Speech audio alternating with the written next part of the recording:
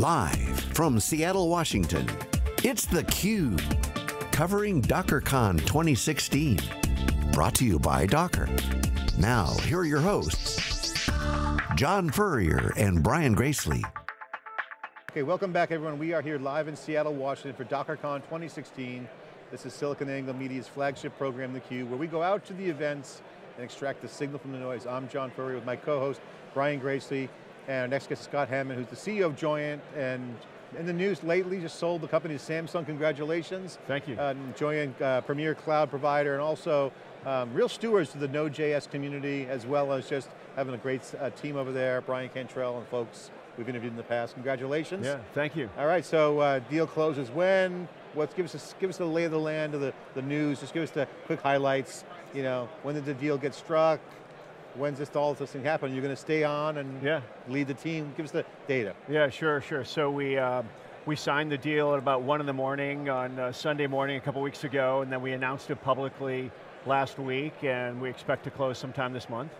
And it's, for Samsung, it's all about extending the value of what they're bringing to the marketplace. They're very involved, obviously, in mobile and IoT, connected cars, smart home, kind of next generation solutions to the market. Big markets, high growth, and they want to add a layer of cloud services to these leading devices they have already, and make a broader, more complete solution that makes these devices an integral part of the daily life for the consumer.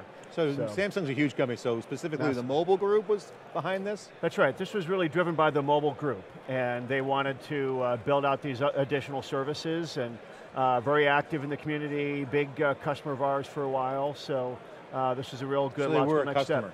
Yeah.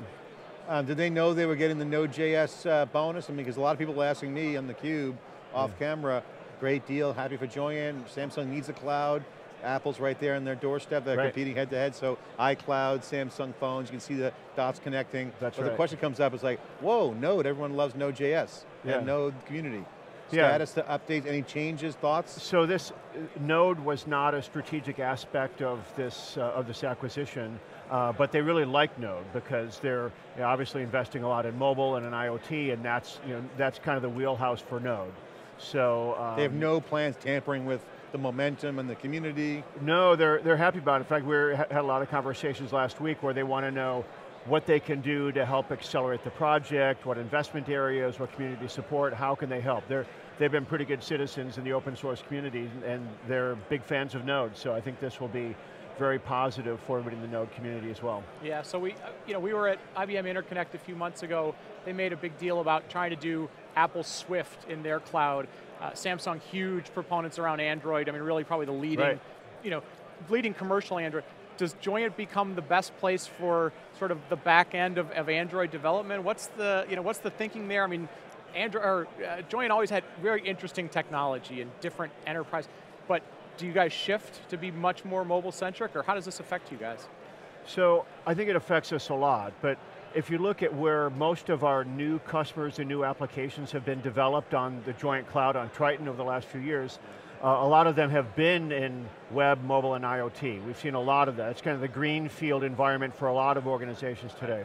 So I think that, having said that, the developer community around Android, I think there are some pretty interesting opportunities for us to work with that group and help bring more services to them, a better platform for them that might be tied in with some of the other tools to help make it a better place for the developer community, Android community, the Samsung development community. I think there are a lot of opportunities to work with that group as well. Are you going to stay on in the group, and what's the configuration of the team? Any changes? Yeah, good question. So we will be a wholly owned independent subsidiary of Samsung. So think about them as having a very big commercial relationship with us, but investing a lot in our non-Samsung commercial business as well. So this kind of turbocharges our business plan, so we'll be growing a lot faster than the business plan that the VCs was betting on, which is good and exciting.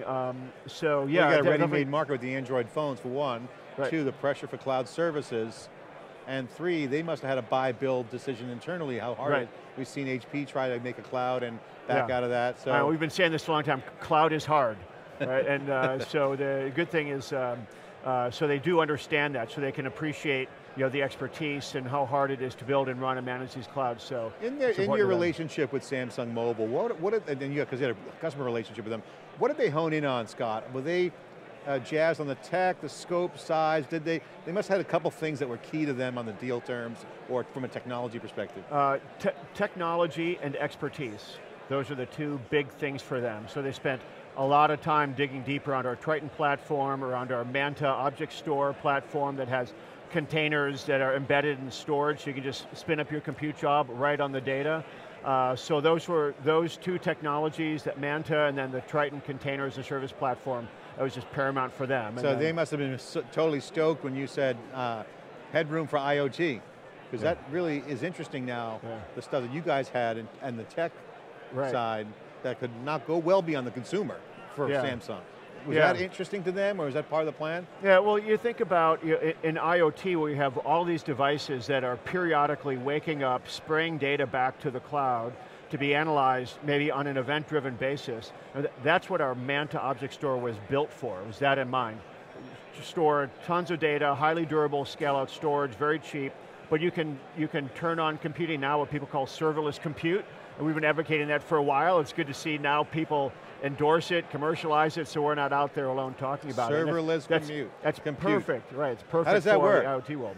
How does serverless compute work? The name's misleading. It really just means instead of thinking about a full application, you're just executing functions. You've got a small function, you want to do it over and over again. I don't want to think about scaling box, it. Yeah, okay. And it's event driven, right? So you're not running these massive applications all the time, That's paying for it. So you're sitting there maybe event driven, waiting for it, and then a function gets called or an event gets tripped, and now you're going to do your analytics or process your video file that's coming in, or stuff it back out, whatever. So it's more event-driven, on-demand computing.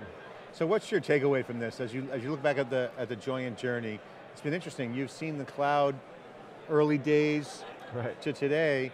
For the folks watching out there, customers, as they look to architect their future cloud, enterprises to service providers, what would you share with them as kind of what to do, best practices? I mean, you've seen it from the beginning. To today, the consolidation, the rebooting, the pivoting, the growth, the scale, the growth of Amazon, Azure, and others, Google, Docker. Yeah. What's your advice to practitioners? A couple of things. First, get going.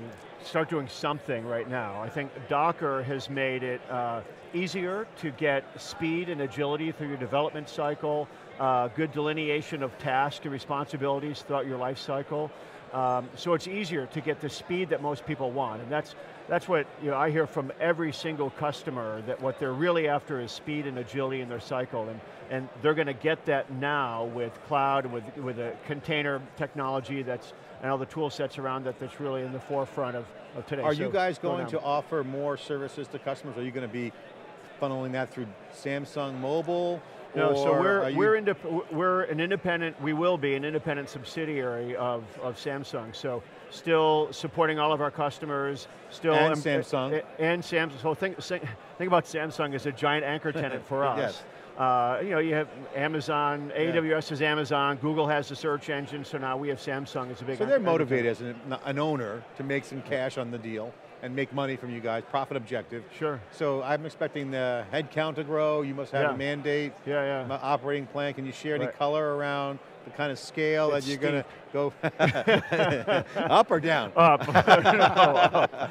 So you have a mandate. Yes, that's exciting. I think Brian wrote a blog said this isn't our exit strategy, this is our entrance strategy, and it really is, because a whole new company.